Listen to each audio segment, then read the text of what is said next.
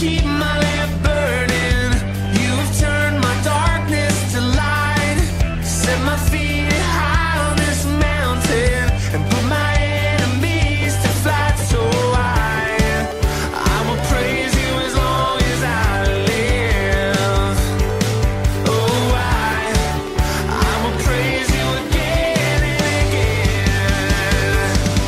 And when I walk through the valley, I will not fear, for you are my strength and my shield. And when everything around me is overtaken, I know I'll never be shaken. Whoa, I'll never be shaken. Whoa, I'll never be shaken. Whoa, I'll never be shaken. Whoa, I'll never be shaken.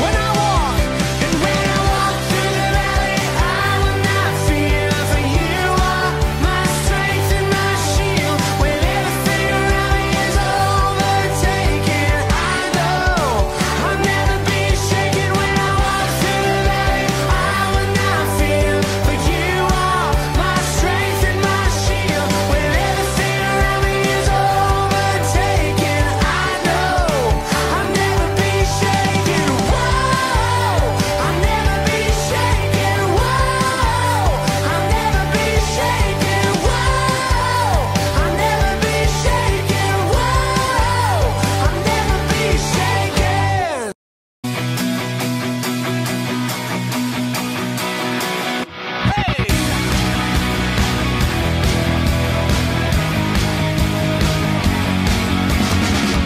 Greatest day in history, where death is beaten, you have rescued me. Sing it out, Jesus is alive. The empty cross, the empty grave, a life eternal, you have won the day. Shout it out, Jesus is alive. He's alive. And oh, happy day, happy day. You washed my sin away. Oh, happy day, happy day. I'll never be the same. Forever I am changed.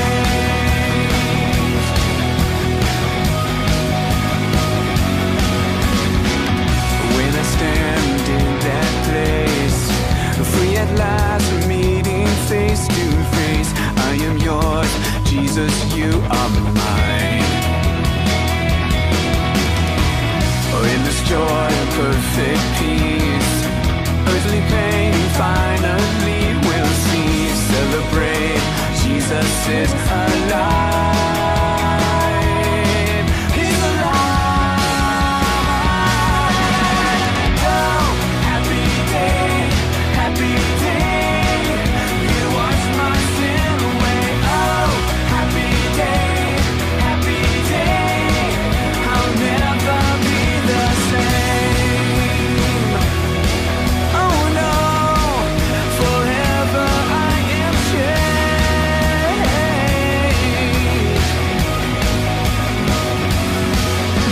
And oh,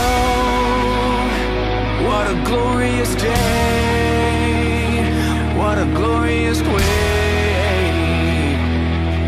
that you have saved me. And oh, what a glorious day, what a glorious name.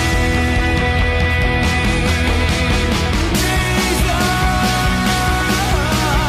oh, happy day, happy day. You washed my sin away.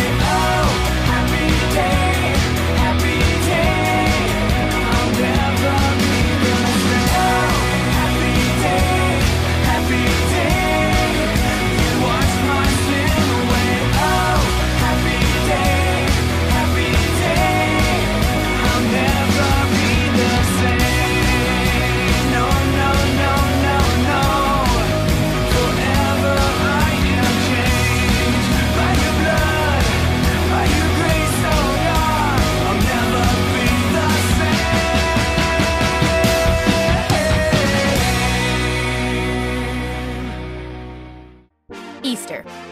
time for fake grass, plastic eggs, these things, chocolate bunnies, and people dressed as bunnies.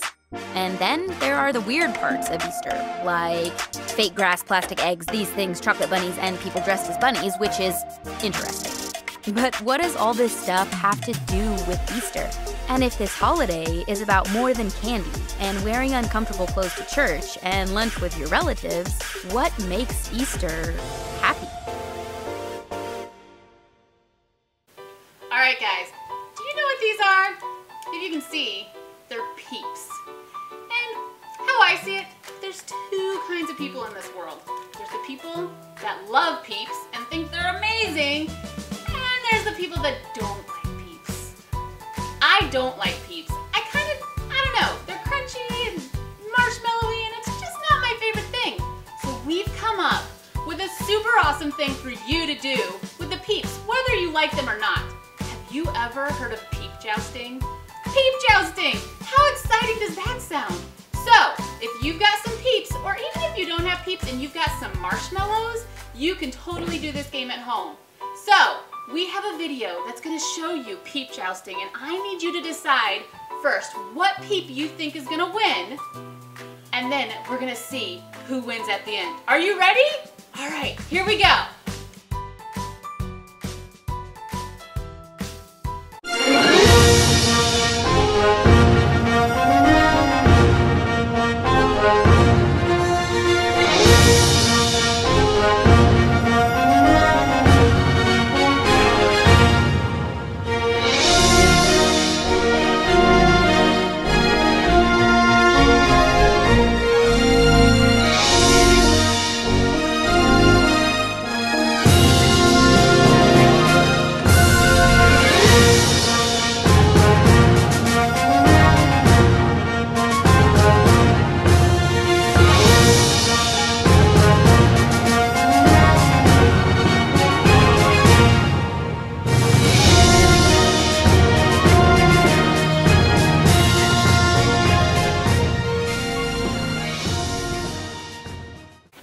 Today, we're going to talk about Easter and what makes it happier than any other day.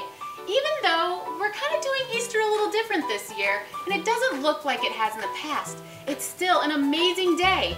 And it's not because of peep jousting, even though that's fun, and all the chocolate you might get in your Easter baskets. It's because of something that happened thousands of years ago.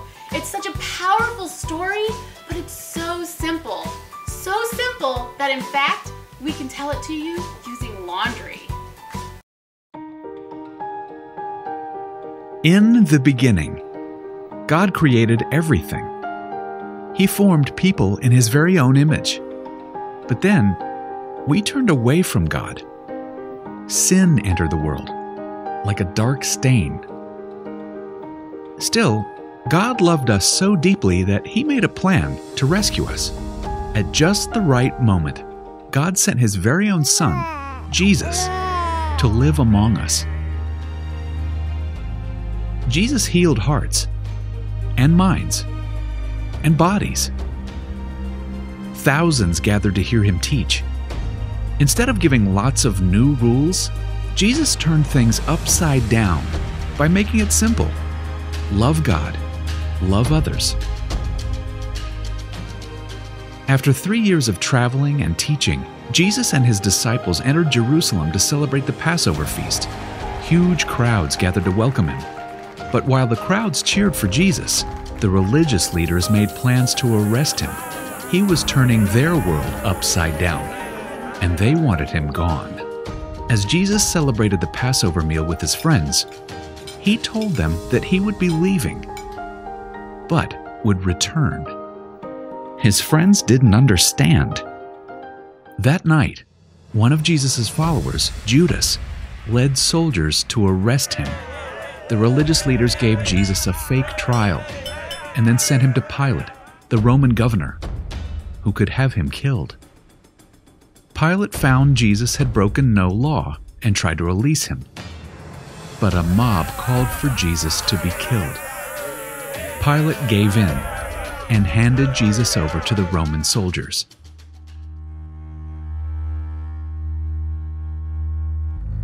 Jesus was forced to carry the heavy beams of his own wooden cross.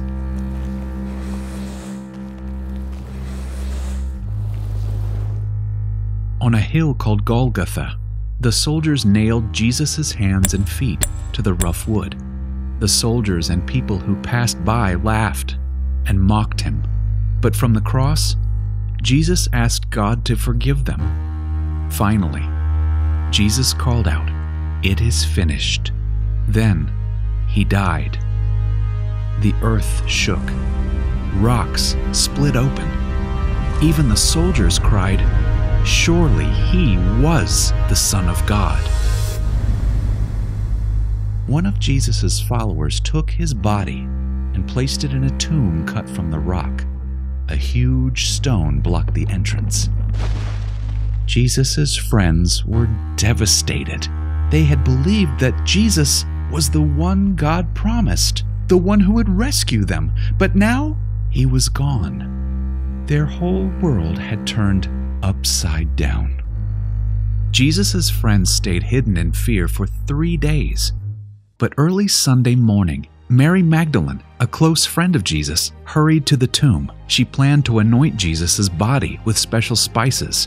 As Mary neared the tomb, she saw the stone had been rolled away. The tomb was empty. Mary turned to see a man standing near. She didn't recognize him until he said, "Mary." It was Jesus, alive. Jesus told her, "Do not hold on to me. I have not yet ascended to the Father. Instead, go to those who believe in me." Jesus, God's Son, became like us to lay down his life. Through God's power, he defeated death for all of us, and sin was washed away. One day, he's promised to return, so we can live with him forever.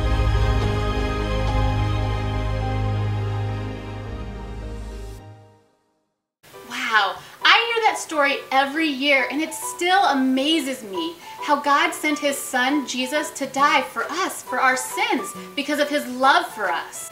The simple fact that Jesus came and died for my sins is proof that I can do anything. I can keep loving because Jesus is alive, and I can be brave because Jesus is alive, and I can have hope because Jesus is alive. Is there something that you can do because Jesus is alive? Take a moment and think about that question with your family.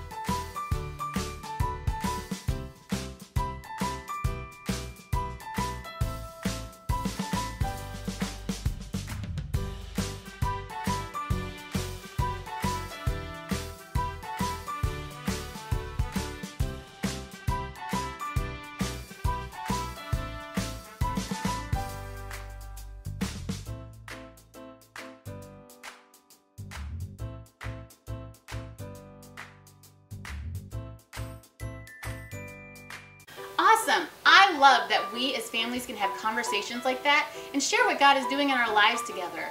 And that we need to remember that something that happened so long ago helps me to trust in God even today, no matter what's going on in our lives. Now I have a challenge for you.